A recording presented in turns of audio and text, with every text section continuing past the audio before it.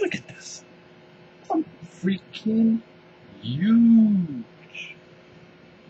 Freaking huge, man. Alright. Welcome to That's Not Sexy. I am your master level personal trainer, Diaz, once again, in another video. And this video is going to be about protein in vegetables. So, which vegetables have the highest amount of proteins. And let me just say that this is for 100 grams serving, okay? We're not talking about like crazy cups and stuff. So let's talk about beans, lentils, which is high in vitamin B and iron. It also helps lower your cholesterol. So not only you get 9 grams of protein, it's going to help you lower your cholesterol. Why not? Why not do it? I know that soybeans are higher in protein, but I don't want to go into those. But I'm talking about just like red beans, kidney beans, lentils and stuff are about 7 to 10, depending. But lentils are about 9 grams of protein. Garlic, raw garlic, has 6 grams of protein. Alright, and it helps lower your LDL, which is the bad cholesterol, and help increase your HDL, which is the good cholesterol that you want. It also helps for high blood pressure. It helps with blood circulation. It helps with your immune system. I mean, there's a lot of benefits of taking garlic. The only bad thing about garlic is that when you talk to somebody, you won't be able to get a girl or a guy because the bad breath. So make sure if you do take garlic, just to take a mint. Watercress, which has 3 grams protein. It also, for one thing, 3 grams of protein, but it helps with anti-inflammatory. It's anti-inflammatory it's good for skin. It's good for acne. It's used, not that it's used by doctors, but I think it will help with skin irritations and help the inflammation. If you have skin irritation or inflammation in your skin, it helps decrease that. Also, the study is linked to cancer, that is actually anti-cancer food, because they had a study with smokers and non-smokers, and the ones that had watercress in their diet had either smaller amounts or didn't have cancer. I'm not sure the actual specifics of it, but there is a link of anti-cancer properties in watercress, and it's been linked to people that are smokers. So there is studies on that. Also has vitamin A and C. Let's talk about broccoli now. Broccoli has 3 grams of protein. Yes, broccoli has protein. Okay, there's some guy in the gym didn't know that. Oh, I don't. What's the purpose of having broccoli? Okay, you have your meats, which has a lot of protein and creatine.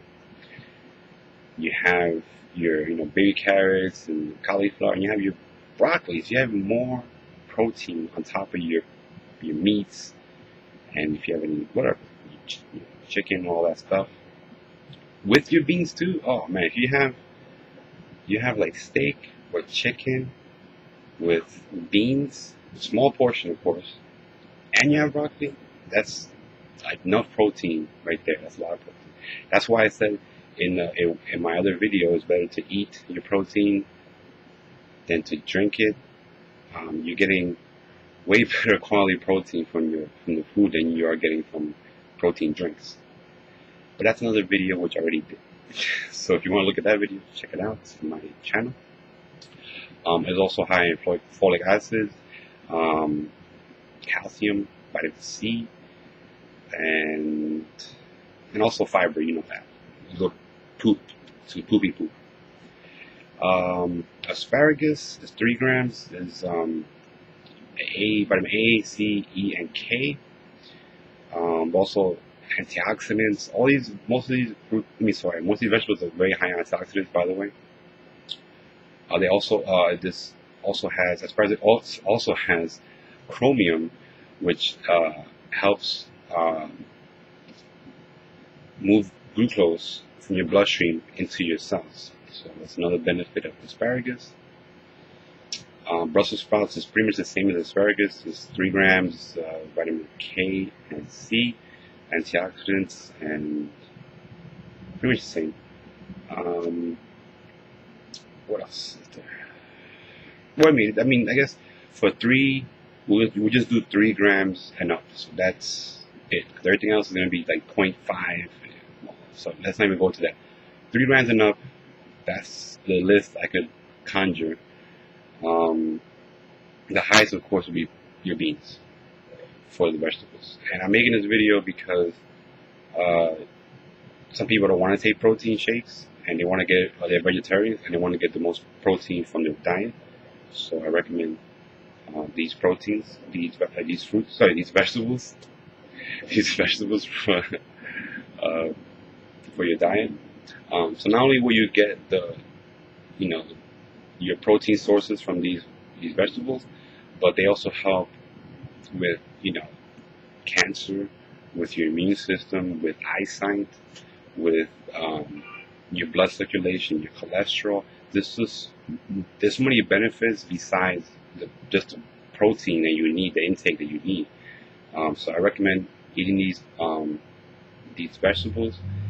I would also, if you're not vegetarian, eat them with your steaks and chicken and fish as on top of that. Like, you have a little bit of salmon, you have your broccoli, you have your beans. That's an excellent source of protein.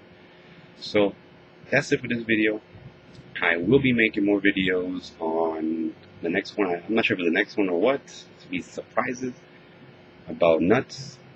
Alright, how much protein are nuts, the best nuts, and nut nuts. The benefits of fats, what fats are good for you. The benefits of salt, yes. The bad sides of salt. So a lot of things that a lot of people don't know about. So I'm gonna make a video about it. Also, I wanted to say thank you to all my subscribers and viewers for your support. Everyone's been just really kind, leaving me awesome comments and messages, and I appreciate all the support and love you give me. I'm gonna give you more videos, and I'm gonna keep on doing what I gotta do to help you guys out. Alright, and girls. So I was gonna say, and I'm getting close to my 20,000 subscribers, so thank you. Okay, make sure you are subscribed. So make sure you like, comment, become a fan of my fan page, buy my shirts and tank tops and all that good stuff. And if you're not subscribed, that's not sexy at all. So make sure you are. And I'm freaking huge.